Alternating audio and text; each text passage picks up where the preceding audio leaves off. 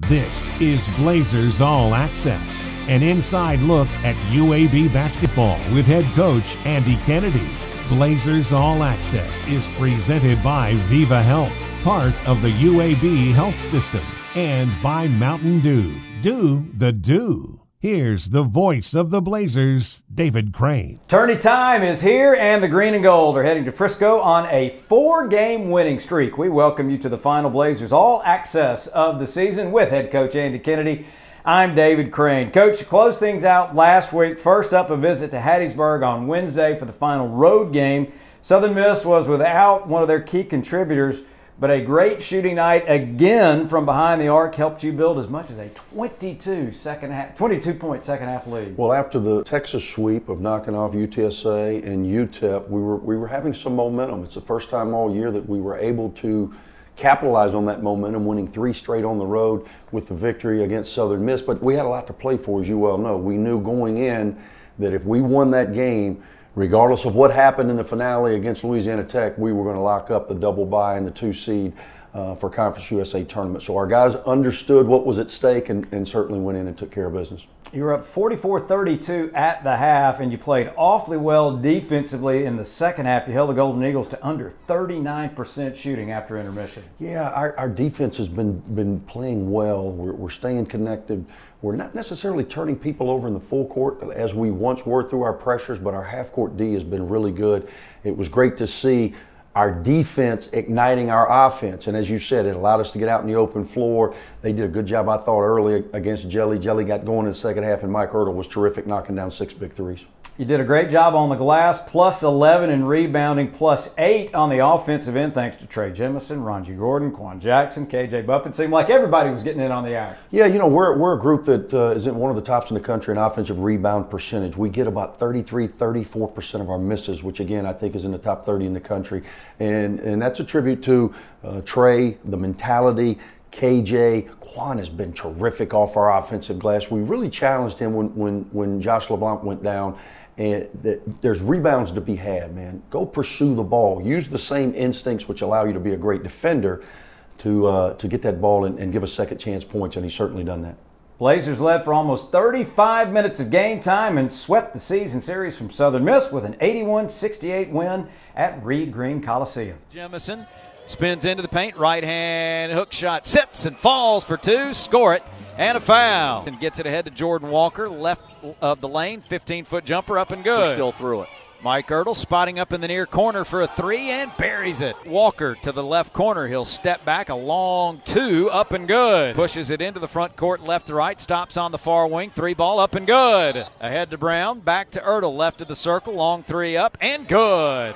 Blazers keep it alive. Brown in the right corner, knocks down the 3-pointer. Deep 3 from the beak of the Golden Eagle logo. He knocks it down, his 3rd APS 3. Back iron, no good. Rebound comes down to Taven Lovin, cutting to the bucket for the easy lay-in. Walker driving the left side. He'll lay it up through traffic and get it to go. Dribbles between the legs, feeds to a cutting Trey Jemison for the 2-hand slam. Going down the left of the lane, he'll scoop it up and have enough English to get it to go. Jackson feeds it into Gordon. Back to Jackson, the give and go. He'll lay it in. Works through traffic. Kicks it in the right corner to Buffin for a 3. Good! Ertl ahead to Buffin. 2-on-1 to Jackson. And he'll throw it down with the right hand. Second half. Walker, top of the wheel, left alone. His 3. Nothing but the bottom of the net. 3. 47-37. Mike Ertl all alone in the corner. His 3 up and good. The highlights are brought to you by Viva Health. You weren't thinking about a Medicare plan back then, but at Viva Medicare, it's been on our mind for a long time. And we know a thing or two about making Medicare easy. That's why our plans have $0 copays for primary care physician visits. So when the time comes to enroll in a Medicare Advantage plan that focuses on the things you're passionate about, we'll be here for you. Viva Medicare. Enjoy life without the worry. Learn more at vivahealth.com/Medicare. Legacy is what you do every day. We try not only to help people with their financial legacies, we hope that we enrich their lives and help them become better people so that total package, at the end of the day, is something they can be proud of. We help them craft their legacy. The regular season finale was Saturday here in Birmingham. Senior Day brought Louisiana Tech to town. And Coach, you were able to honor 3 players prior to tip-off of that matchup. Senior Day is always special, and you certainly want it to end well. Thankfully for us, it did. Justin Brown, who has come here just for the 1 year, but made a solid contribution. Really thankful for his contributions to our program in the 1 season. But then you got a guy like Mike Ertl and Quan Jackson, 2 guys that when I get the job were the first 2 guys that said, hey, they wanted to be a part of this transformation. We won 22 last year and 13 in league. We're sitting at 24 and 14 in league. Those guys have been so instrumental in helping us turn the tide as it relates to getting UAB basketball back to the Gene Bartow standard. You are also gunning for a sweep of the Bulldogs after winning down in Ruston for the first time, but you knew you would have to try to handle Kenneth Lofton. Man, what an animal he is, isn't he? I've never tried to block Reggie White, but I can imagine that's what it feels like. I thought Trey Jemison did a tremendous job. Offensively, Trey was going with him blow for blow, and I mean that quite literally.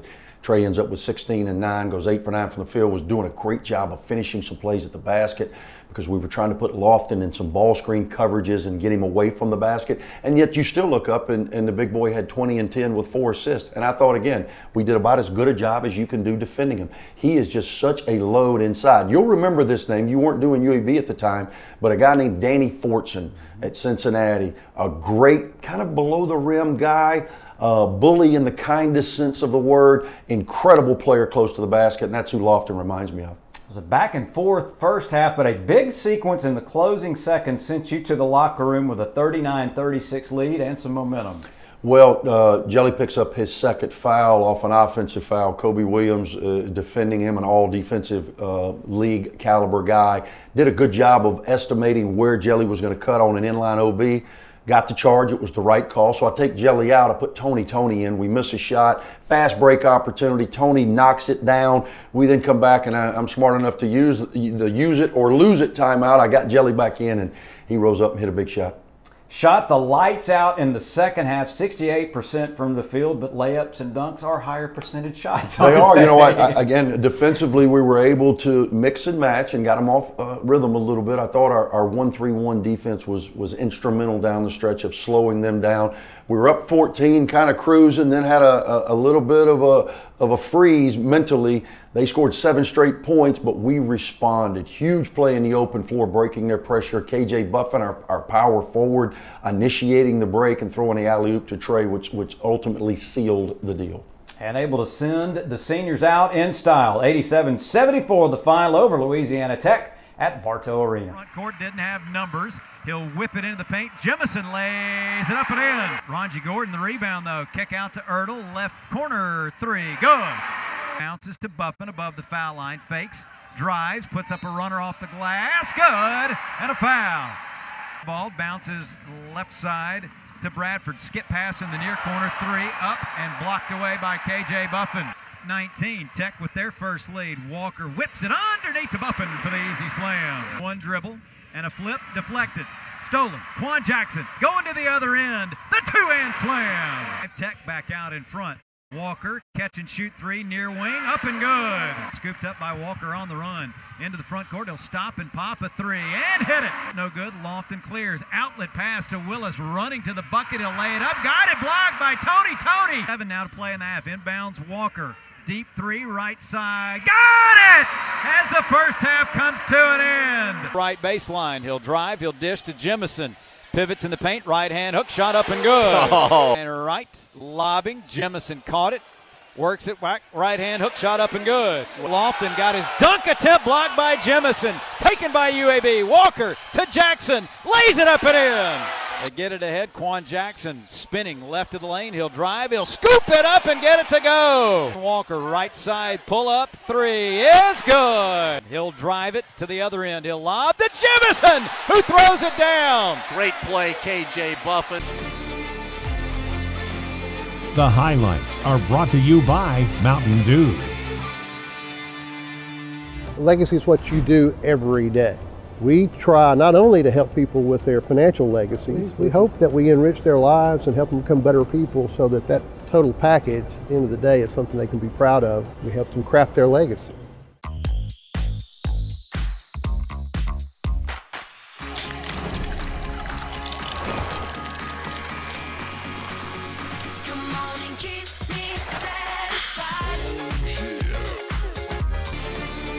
This segment of Blazers All Access is sponsored by Regions Bank.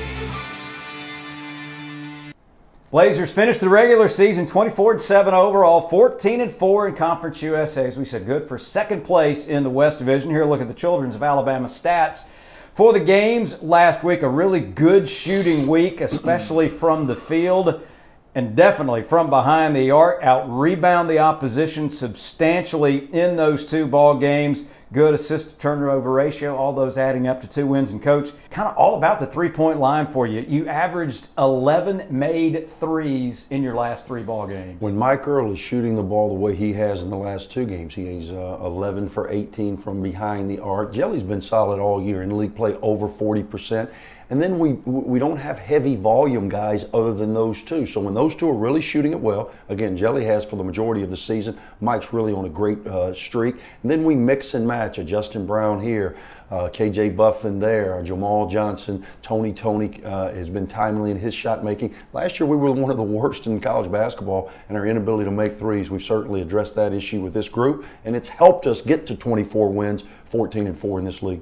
Quan Jackson had 27 points, 12 rebounds, 5 steals in the 2 games. Mike Ertl back-to-back 20-point games, as we said, 11 made threes. We get to talk about 2 difference makers this week. The first one, Trey Jemison, 8 points, 12 boards against Southern Miss, but 16 and 9 against Louisiana Tech, and I would argue that's his best performance as a Blazer. I would not argue with you in that regard. I thought it was tremendous. Again, we wanted to put Trey as the screener to engage Lofton in high ball screens. Sometimes when he's so big and so strong, when he's lumbering to that rim, he has a tendency to be out of control, miss maybe some chippies, but also get into some foul trouble. He was so solid, and he was finishing the plays. Jelly was doing a great job of delivering it. 8 for 9, what more can you ask? And I thought his defensive pressure versus Lofton was a huge key in the game. Jordan Walker, 45 points, 13 assists in the 2 games. He was a little more efficient for you in the Louisiana Tech game shooting the basketball. Jelly's been tremendous all season.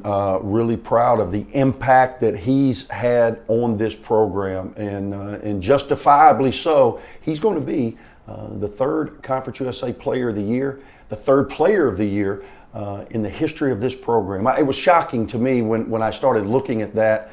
Oliver Robinson was the Player of the Year back in the old Sun Belt days. I obviously was robbed. I should have been, but right at the end, I mean, a hanging Chad must have been. And then AJ. You know, I was a little surprised that Steve Mitchell had never been honored as Player of the Year. What a great player! But as you look back, Jelly, what a terrific honor. Certainly earned with his play on the court, and hopefully the best is yet to come. This segment of Blazers All Access is sponsored by Regions Bank.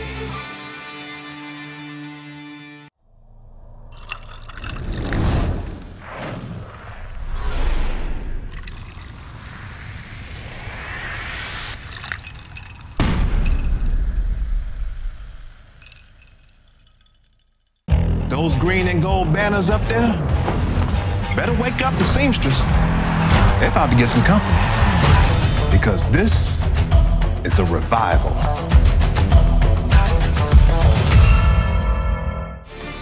This segment of Blazers All Access is sponsored by Legacy Credit Union. So it's off to Frisco for the Conference USA tournament this week. 2nd place finish in the division earns you a double bye, no game until Thursday night. How do you spend the little extra time you're going to have in Frisco before you play that first game? Well, we're getting out there Tuesday. We'll practice. It's hard to really have game prep because you don't know who you're going to play. And then Wednesday we'll practice again just to make sure that we're in tune to our best version of self. It's really been our mantra all year. We'll then have an opportunity to live scout, you know, get our guys in the building. FAU will play the winner of Southern Miss and UTSA on Wednesday night late, so we'll have a chance to see some of that. And then Thursday will be a long day, but if I'm being honest, our guys' energy level is probably much better at 8:30 p.m. than 8:30 a.m. So at least it's a late night game, not an early morning game. You went 8-1 against the teams in your half of the bracket. You touched on some live scouting. How do you and the coaches go about tournament scouting? It's a little different than the regular season. Well, it is because of quick turns, and that's why you really just got to be focused on yourself. It's going to be hard to make a lot of adjustments game in and game out, but we have familiarity, because we have played all these teams. There really are no secrets at this time of the year. It's just who can execute, who can be the best version of themselves when the best version is needed. You want a trophy, you want a trip to the NCAA tournament. You know what you have to do. Does that help you in any way as you prepare for this run? I don't think there's any question. We're playing good basketball. We're on a 4-game winning streak. We know what we're capable of. The guys in my locker room feel they're the best team in Conference USA, and this tournament gives us an opportunity to show and prove. Can we get it done? And I'm anxious to see how we perform. It's been another fantastic season. We have enjoyed every minute of it. Thanks for the time. Thank you, David. For head coach Andy Kennedy and all of us at the Blazers Sports Network, I'm David Crane. We also appreciate Down in Front Productions for making the show happen each week, and we thank you for tuning in. Follow the green and gold through what we hope is a long and successful postseason run, and be back with us in the fall for Blazers All Access. Blazers All Access has been presented by Mountain Dew, Do the Do, and by Viva Health, part of the UAB health system. This has been a presentation of the Blazers Sports Network from Learfield IMG College.